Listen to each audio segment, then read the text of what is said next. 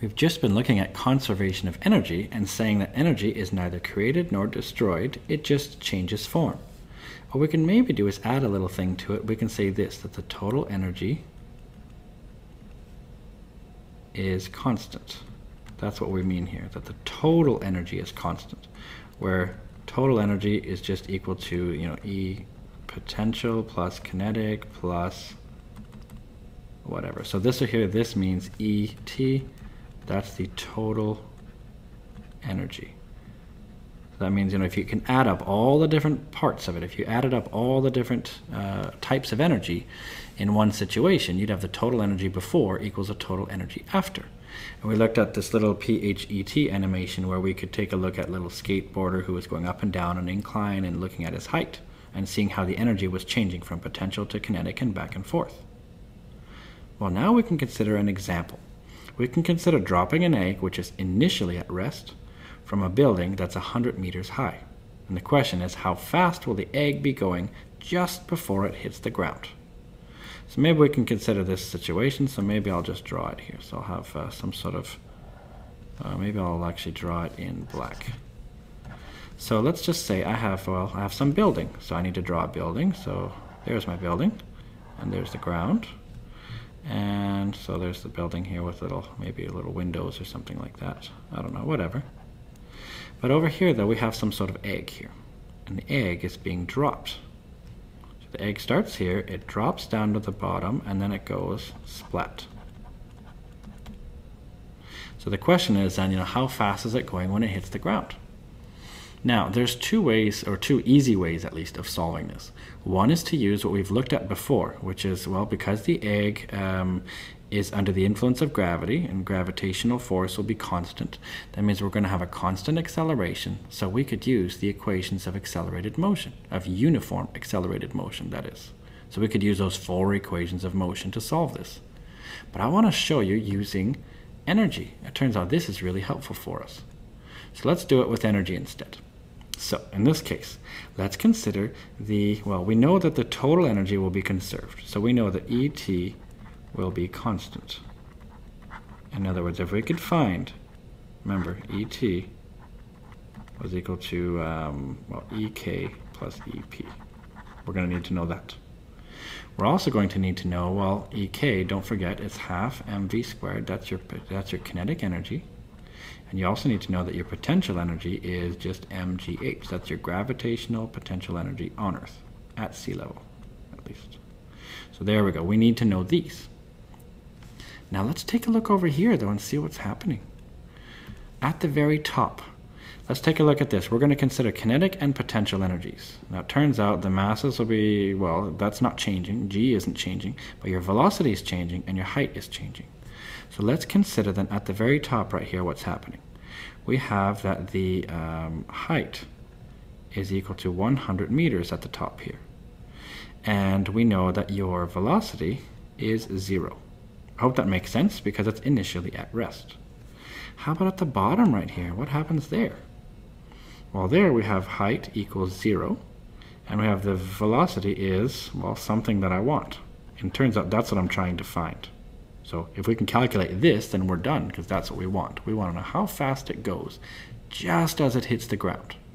Obviously, after it hits the ground, it's going 0, right? So that's what we're considering. Just as it hits the ground, how fast is it going? Well, we can use this energy here. So it turns out the height, that tells you something about the potential energy. Now, rather than plug in all the values, I'm going to leave them generic just to show you that, because this right here will help for any situation with any object dropped from rest from a certain height. This way I'm going to show you will help. We'll just put in the numbers at the end.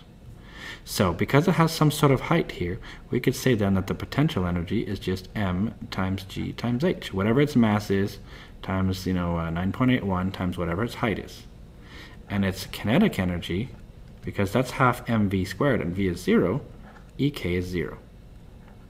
Therefore, I can find my total energy is just mgh plus 0. In that case, it's just mgh. Hope that makes sense. That's the total energy. We can consider this sort of at time 1, I guess we could say, or at the start. Well, at the end, what happens? Well, there we've got potential energy equals, let's see, the height is 0, so mgh, that'll give me 0. And then my kinetic energy, well, it'll just be half m times whatever that speed is squared. Therefore, my total energy will just be, well, 0 plus half mv squared, so 1/2 mv squared. This is the key thing, though. These two right here, they are the same. These two right here are the same thing. So because of that, then, I can say this. mgh equals 1/2 mv squared. See, at this top part equals this one. Well, look what happens. The masses cancel out. That's nice, because I didn't tell you the mass. And it turns out this better not matter, because from what we know about regular physics, this should be independent of mass. So it doesn't matter.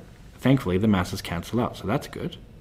Well, that means then that I have, well, I want to get v by itself here. So maybe I'll rewrite it. So I'll put the v squared over 2. I'll put that on the left side, just to make it a little bit easier to look at. Equals g times h. See, I've just, well, I said v squared times 1 is just v squared. And it's divided by 2, so I just put the 2 over. Now what happens then? I want to get v by itself, so I can get rid of this divided by 2 by doing the opposite, so that means I multiply both sides by 2. I can do that because, remember, if I multiply both sides by positive 2, 2 over 2 will just give me a 1. That means it'll essentially just disappear. So I could say then that v squared is going to equal 2gh. And therefore, if I want v will just be, well, again, I have to do the opposite of it. So square root of both sides will undo that. That means I'll take the square root of 2 times g times h. This works in general for any situation where you have an initial speed of 0, and you're looking at the very bottom thing. So that'll work for this type of situation here.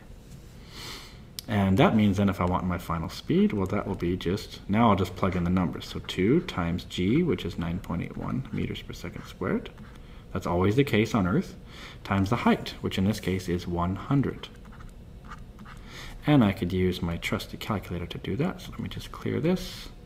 So I could say 2 times 9.81 times 100, and that will give me this. And I take the square root of that.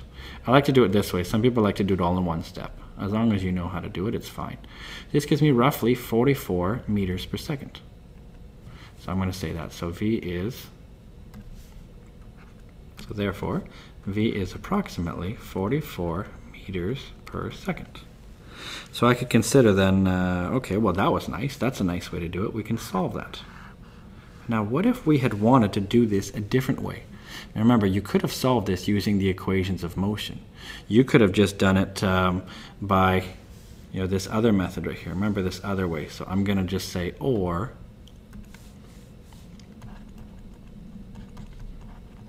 use accelerated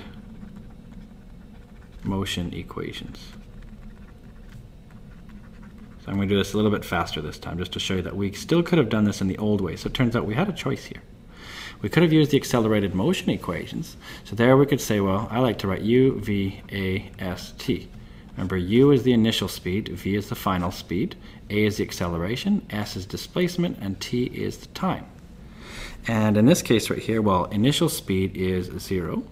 Final speed, I don't know, but I want that. Acceleration, well, because it's on Earth, it's going down with 9.81.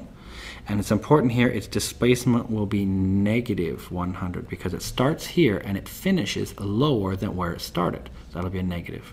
And this time will be, well, question mark. And then I could take a look at my 4 equations of motion, and it turns out, let's see, I want one that doesn't have any t. So that means I can use this one, v squared equals u squared plus 2as. Remember, s is your displacement. So in this case right here, because u is 0, that just gives me v equals, well, 2 times a times s, and then I take the square root of that.